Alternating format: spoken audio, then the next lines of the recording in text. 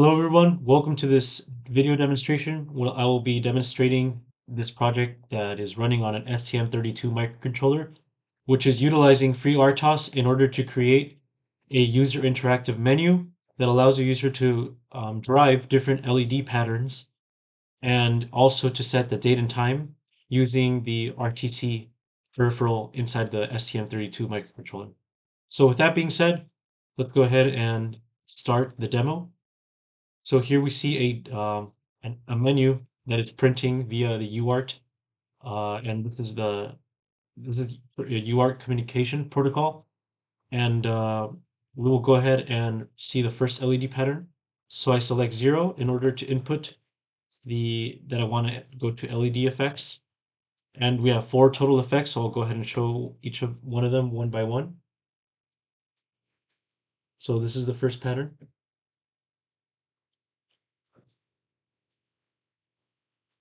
Um, Give me a second. It's probably not connected to ground. Yeah, sorry about that. It got disconnected.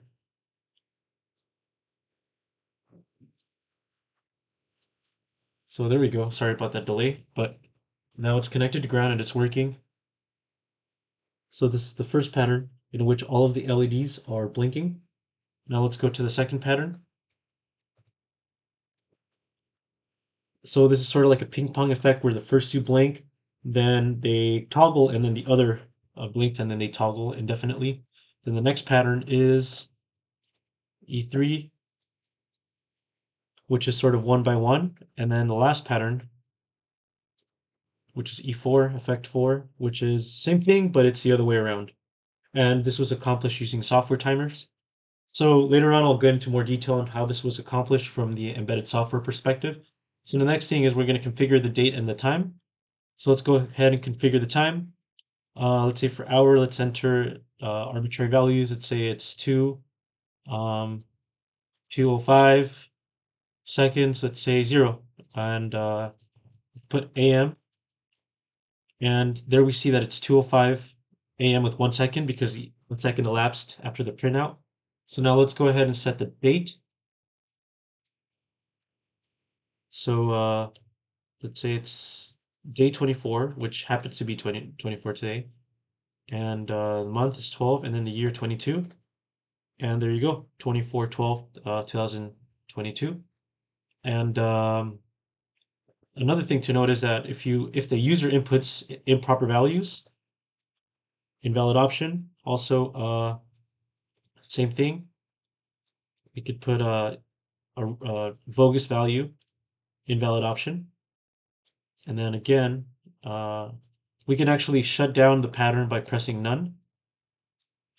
And then if we go to date and time, we could do, another feature is that it enables reporting, which uses a software timer to periodically display the date and time.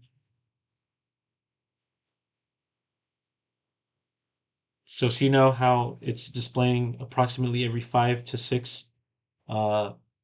It's every 5 seconds, but obviously with there is some sort of variability with rounding times and it printing, but that's the main idea. And then if we also there's error handling in date and time. So if we enter a bad value for time, let's say enter hour, let's say 15, invalid option. And then again for the date, there's error handling. Enter the date. Let's see, 35 bogus value, invalid option. Follow directions, you bozo. That's a pretty heartwarming print statement. I like it. But anyway, now we will be getting into more detail onto how this was made from the FreeRTOS perspective. I will show you the high-level design, as well as getting into implementation, what resources were used, what FreeRTOS configurations were used, also what FreeRTOS utilities were used, such as tasks, um, queues, and then the task notifications, and then also the software timers. I believe those are the utilities that were used in this project. Anyway, I'll see you guys in the next part of the video.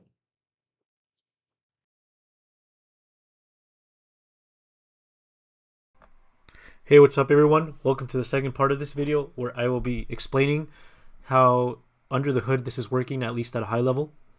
And let's go ahead and get started. So the main things to note is that we have a total of 5 tasks. We have the command task, which processes the user commands from the input using the serial console, which is received via UART. Then we have the LED task, the menu task, print task, and then the RTC task. We also have 3 queues that we utilize. The significance of these queues is that every single time that there is user input, there's their data that gets placed. Each character of what the user input gets put into this command queue. Then over here, the command task dequeues that data and then processes it accordingly, and then determines whether or not we should change state. So the command task has 3 main states. We have main menu, LED menu, and RTC menu. And depending on which state we are in for the command task, it's what determines how we process the user input. So meaning that data that is valid for main menu might not be valid for LED menu, which might not be valid for RTC menu, and so on and so forth. So again, this is the command queue. Whenever there is data here to be dequeued by the command task will execute. And then the print queue, as we saw earlier in the demonstration, we saw that you were using UART to transmit characters onto the serial console using either, you could use any tool. In my case, I was using Termite. And tasks that write onto this queue will then will unblock the print queue task, which will then run and dequeue the data and will transmit character by character. And that's what you see when you see. That's what happens when you see the characters being printed out on the serial console. And then lastly, whenever we're in the RTC menu state, the command queue will pop from this queue.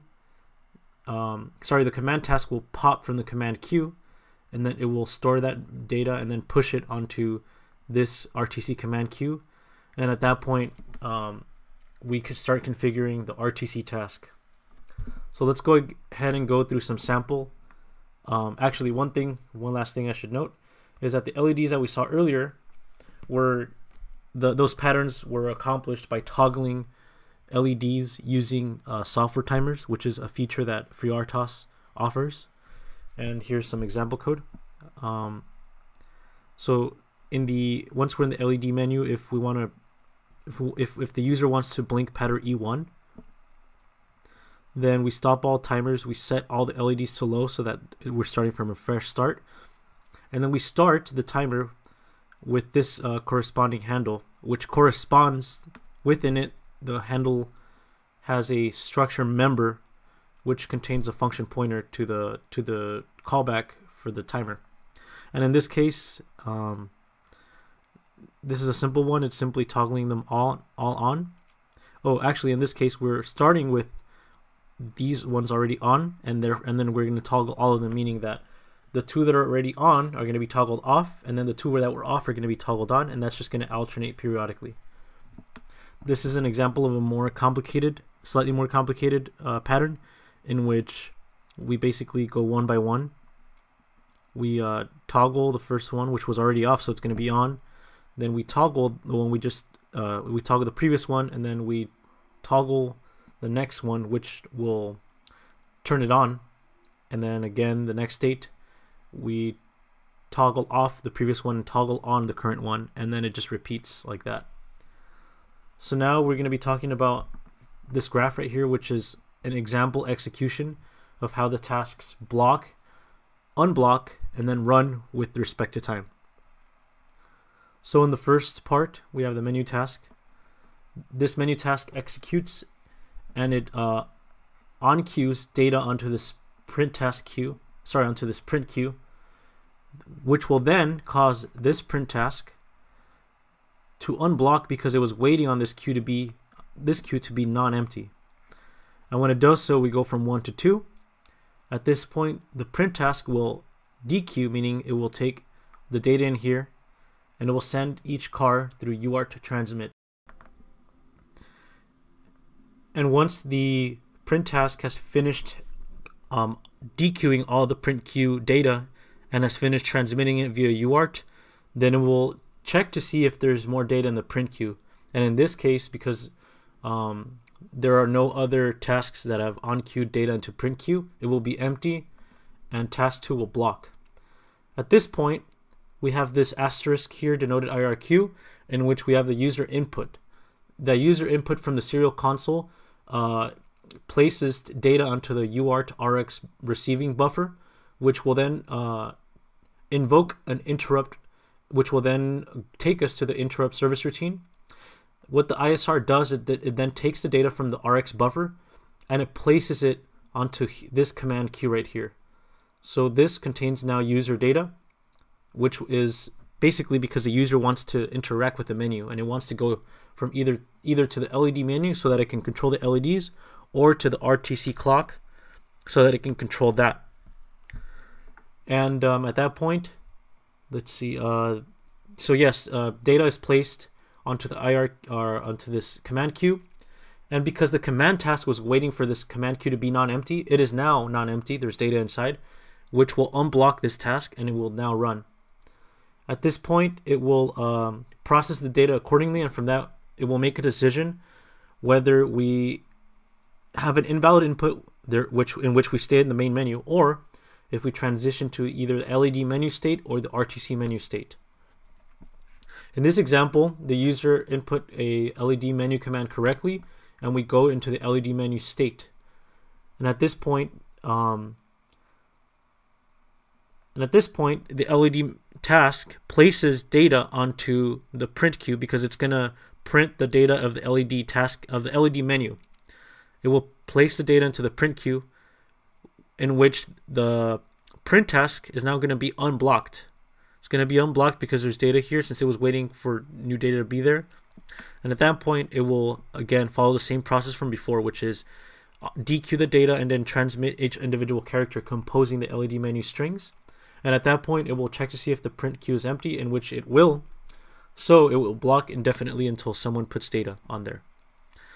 And at this point, let's say that the IRQ is invoked again here, slightly before number 6. And at that point, it places user command data to the command queue again here. And that in turn unblocks the command task again. And at this point, we have we're in the LED menu and the user happens to correctly input a pattern. And then we see the pattern appear. For example, we might have the first effect where we have all the LEDs toggle simultaneously. And then at that point, when that's successful, we go back to the main menu. And again, main menu on queues data into the print queue. Then this unblocks print task, and that is one example cycle of a successful user input / execution. In future examples, the user can either continue to interact with the LED menu state, or they could decide to go to the RTC menu and configure the RTC clock. Again, all these features were already shown in the previous video. So if you're curious about that, go ahead and watch the beginning of the video. Again, this is a high-level description to give you guys an idea. This, along with the source code, which I have provided on my GitHub, should be enough to get a sufficient understanding. If you have any questions or suggestions for improvement, feel free to reach me either through Instagram, my embedded software engineering page, or through my email, or through the comment section. And thank you. Peace out.